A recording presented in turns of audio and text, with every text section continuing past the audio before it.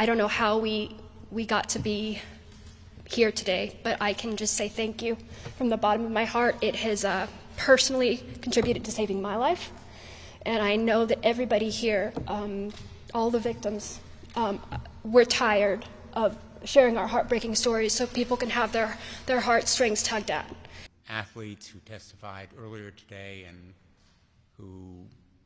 I just would like to let you know that if the FBI had done anything that was even within their own policies and procedures or followed any of the laws that are already in place to protect children from sexual abuse, some of these people would not even be here as victims, let alone talk about a recovery.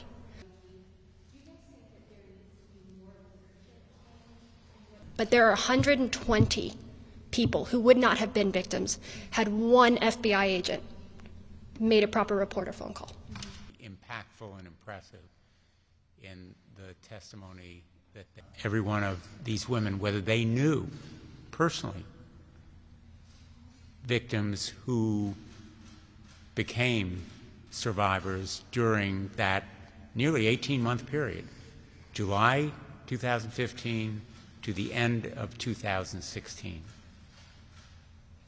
There were 120 young women who lay before Larry Nassar on his examining table, and he did with them whatever he wanted because the FBI did nothing. Let's be very clear. The FBI's inaction led to victimization of the most horrific and hideous kind.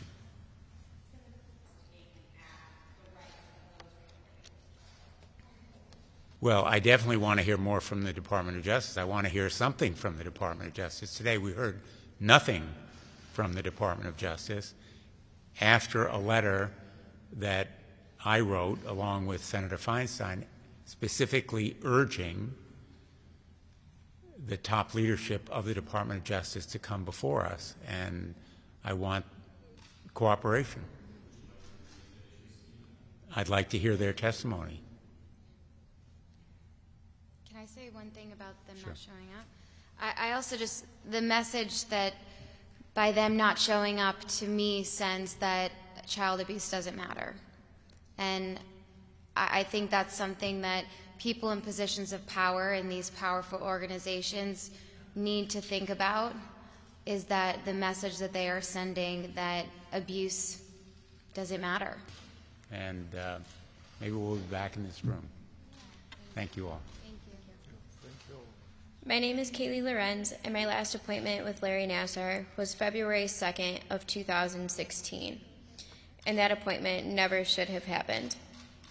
I am here speaking on behalf of the 120 victims who saw Larry after the FBI knew of his abuse in 2015 and failed to investigate, failed to take action, and failed to protect.